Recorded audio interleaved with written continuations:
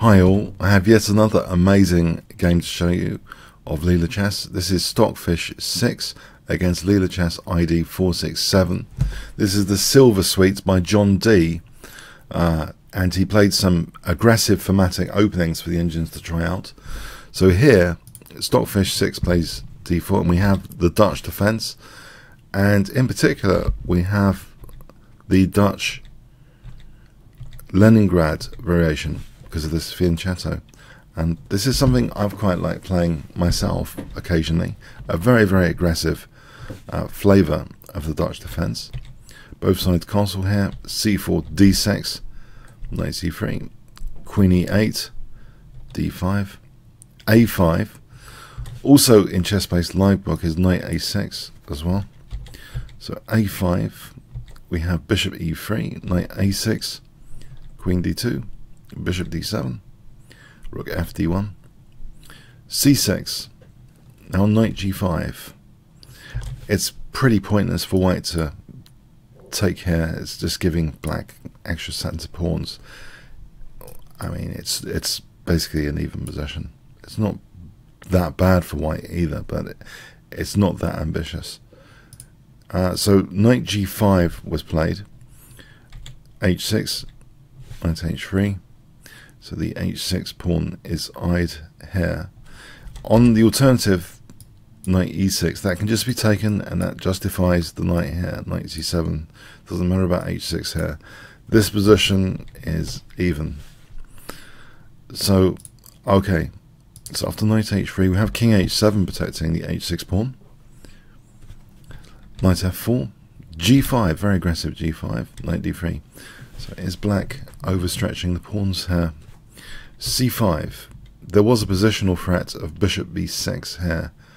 Just to put that on the board, say rook b8, bishop b6. This is really annoying. Look at the a5 pawn, it's a bit of a liability as well. So c5 seals that use of the b6 square for a moment. Queen c1, knight g4, bishop d2, knight b4 now is played, knight e1, knight e5 hitting the c4 pawn. White protects that, and now we have the aggressive a4. So this is really aggressive play from black. It seems as though white is in a passive state already somehow. White played queen b1 now. On knight takes a4, this is just, you can see that structurally this is just going to be a rag. There's no point really looking at this that much, because yeah, black's just got a big advantage. In fact, there, that's the last thing white wants to do, is to have structural damage in reaction to a4. So we have queen b1. That this allows Leela to install a kind of form pawn on the queen side at a3, kind of hemming in the pieces a bit.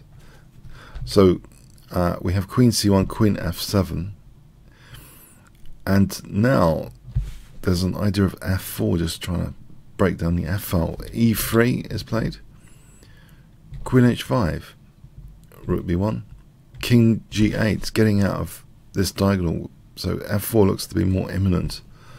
Rook a1, rook f7, rook b1, and both knights are looking at d3 here, and actually we have knight e d3 swapping off a pair of knights. Queen c2, knight b4. Black's really in charge of the position here, it seems, and now plays a really aggressive move. I wonder if you can guess. If I give you 5 seconds to pause the video, black to play.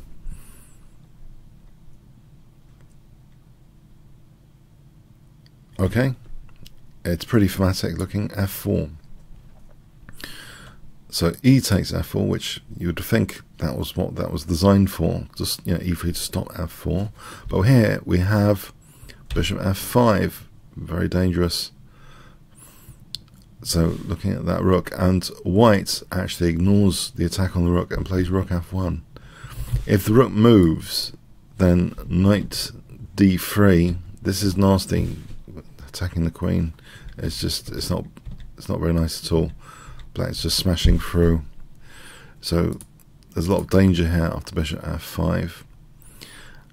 We have, I mean, there's other possibilities as well behind the scenes. Things like this maybe as well, bishop b2. Anyway, so we have rook f1, but black, Leela is not interested in just winning the exchange here. G takes f4 is played. It is possible just to take the exchange and get a nice position with this in any case. Like that's winning a piece there. And so what does white do here? Say knight b5. This is a big advantage for black as well. So already, you know, black's in a great way. Just has the luxury of a few different options. So G takes f4. Queen d1, looking at the queen. Bishop g4. And now queen e1. And this allows black to install another form pawn on this side of the board. It's as if white's been really kind of pressed down on both sides of the board. Now queen h3 plots the evil rook f5 to h5. Pretty standard maneuver. Hemmed in bishop here. So much pressure on f3. It looks as though f3 is not going anywhere. Queen e4, and actually the game was adjudicated here as a win for black. Basically, it's totally lost for white. Rook f5 as an example. There's check, and we're going to have rook h5, which hits the queen as well. So this is just totally hopeless, as well as h2. So just, you know, you could just checkmate here. So that's absolutely hopeless, this final position after rook f5. So yeah, it looks as though Leela Chess, when forced to play the Dutch Leningrad, doesn't actually play it that badly. It seems to be quite a thematically played Dutch Leningrad. It teaches us some good patterns. So very, very interesting how Leela Chess can be used to explore different opening strategies in these special kind of matches. So this was set up by John D. Excellent game, and excellent games generally which have been created. Hope you enjoyed it. Comments, questions, likes, shares appreciated. Thanks very much.